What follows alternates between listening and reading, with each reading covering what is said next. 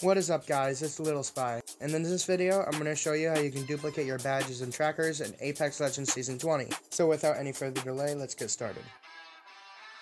First, you want to go over to your Legends tab and click on the legend that you want to apply the glitch to. In my case, I'm doing it on Octane. Then just scroll down to the badge that you want to duplicate. In this case, I will be using the Octane Wake badge.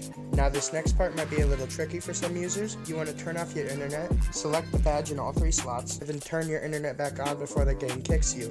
This will cause the game to display all 3 of your slots with the same badge. And now let's do the same thing with the trackers. I should also note, as soon as you go into a match, the badges will reset, but the trackers will stay duplicated.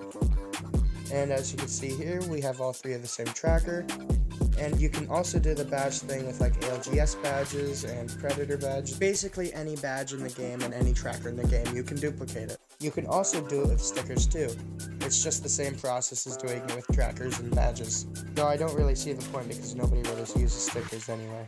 Now, like I said before, as soon as you go into a game, your badges will reset, but your trackers will stay the same.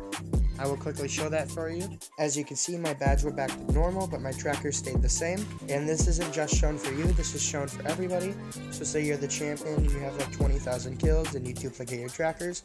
It'll show everybody that you have 20,000 kills 3 times. Quickly before I end the video, the Discord link will be in the description. If you want to become a channel member, you will gain access to extra perks in that Discord. And as always, I hope you guys enjoy these quicker cut to the chase videos. Please hit the like and subscribe button, and I'll see you in the next video. Peace.